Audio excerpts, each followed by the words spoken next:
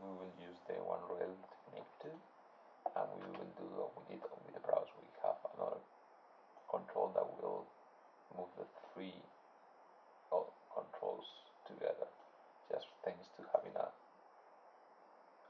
plus node here, so we can keep adding more connections to the value of the motion path. We will make two corner controls, and the thing to take into account this time is we want to keep the upper and the lower lid controls in the same curve, so we can move them together. In the deformation side of the rig, we will have to create a secondary for the same reason we did on the browse. So we have a point that is always staying between a point we have the side and our control, so it's always going to be in between, it's never going to go through the first control. So having this point and this front point, we create curves with the move on top,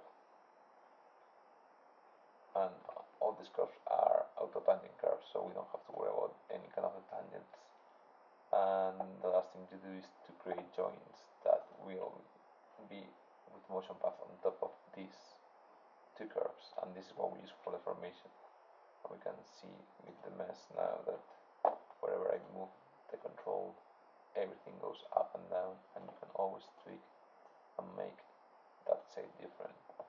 The reason to have both on the same curve is so we can, as I said before, we can move it up and down together, or when we go to the bling, we can modify the bling line if we wanted to have this to be lower or higher.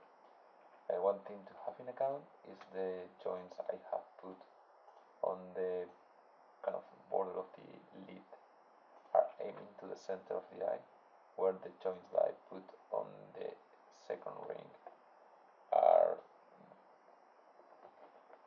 not really aiming, they are only orientation constrained to the kind of the orientation of the eye. So this will rotate, so they will make the border of the eye always to be in a nice line against the eye, so when it's higher it still is aiming there, and when it's lower is aiming there. But we don't want that to be the same case for this joint. This joint just needs to be orientation constrained, always stable.